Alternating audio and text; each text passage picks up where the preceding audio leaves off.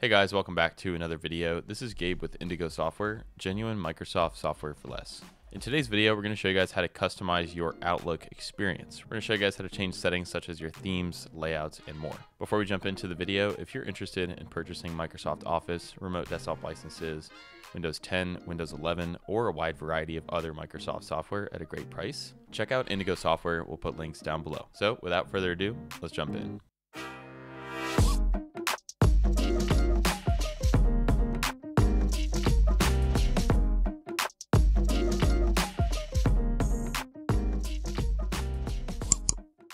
When you open up Outlook without having many of these settings adjusted, your default view will look something like this. We're going to start off by showing you guys the various theme options. So in the File tab, I'm going to go down to Options all the way here at the bottom. And on this General tab, which is already highlighted here, we have a background and a theme option for Outlook. Let's start with the theme. I personally like the dark gray, so I'm going to select that.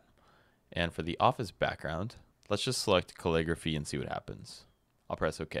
All right, and this is now what my Outlook looks like. So for me, I like the look of the dark gray and the darker tones overall, but without it being all the way black. Next up, let's talk a little bit about how you can adjust the Outlook layout. So clicking over to the View tab here, we've got several settings that we can adjust. Let's start with the layout. In the folder pane, we have a few options here. We have either off, so we can completely turn the folder pane off, or we can select minimize. All right, so this is what the normal already looks like. And if I click minimized, this is what our minimized version looks like. So now we have these little icons, and we can always click the arrow to expand that. Additionally, we can turn it completely off, but I do think it's useful to have on. So let me go ahead and stick with the minimized setting. Additionally, I can select some of the to-do bar features, such as the calendar, people, and tasks, all of which I actually want on. So I'll just select them all. Another thing I can adjust here is the message preview and how many lines of the preview I get. So right now we have 3.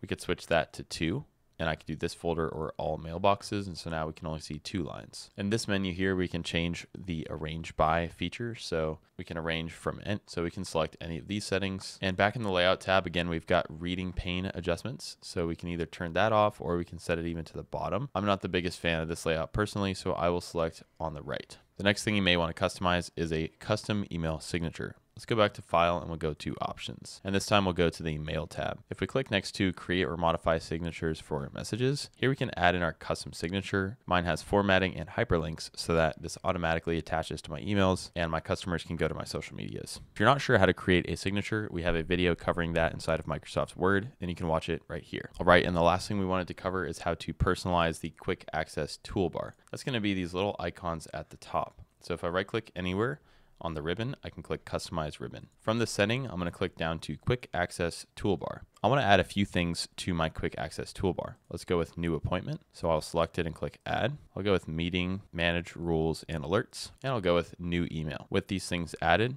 I'll go ahead and click OK. As we can see, it has reflected that change towards the top here. So now I have Calendar. So now I have New Appointment, which I can click on. I can also click Notifications. Here I can set new rules and alerts. And then I have a compose or create a new email right here. All right, guys, so that's going to do it for today's video. If you have any questions about customizing Outlook for your own personal experience, drop those in the comment section below and we'll get back to you as soon as we can. Again, if you're interested in purchasing genuine Microsoft software at a great price, check out Indigo Software. We'll put those links down below. Before we end the video, we have a question. What video would you like to see? All answers are welcome in the comments below. And lastly, a like and subscribe would be greatly appreciated as it helps to support the channel. Thanks again for watching. We'll see you guys next time.